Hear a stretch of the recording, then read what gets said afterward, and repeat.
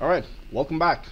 Now we're gonna see how to make some money while not going out and killing anything, pretty much. So, when you get in town, every town, like being Act 1, 2, or 3, because in Act 4 you're back in the Act 3 town, has a vendor in it.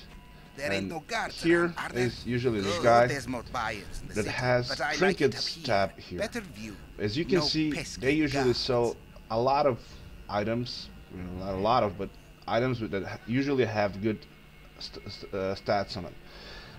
This time around, though, they really don't have a lot of good stuff. But what you want to do is, when you go ahead and you're looking through their stock, always keep an eye for items that have high primary stats plus vitality.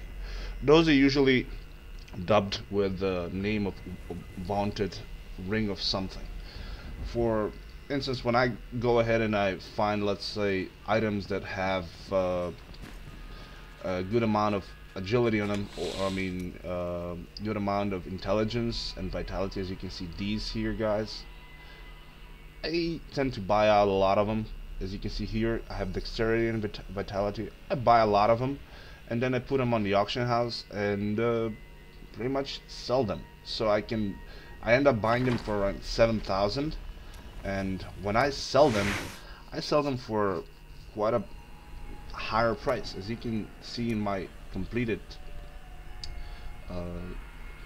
list of sales. Oh, hold on, gotta go get more, show more items. There we go. All of these sold, as you can see, for 30,000, 25,000, even more down here, 20, 30. So, well, what do you know? It sold some items. Good. So the idea is, buy yourself items from the vendor, and from there just simply put them on the auction house and sell them. You invest about 7,000 for each purchase. You put them up for like 29,950, and after the cuts that's from the auction house, you end up with around 22 to like more than 30,000 on particular items. See, 33,000. So that's about 20,000 of pure profit per ring. And when I buy them around full bank tab. So that's a good profit. Anyways, I hope you like this and have fun.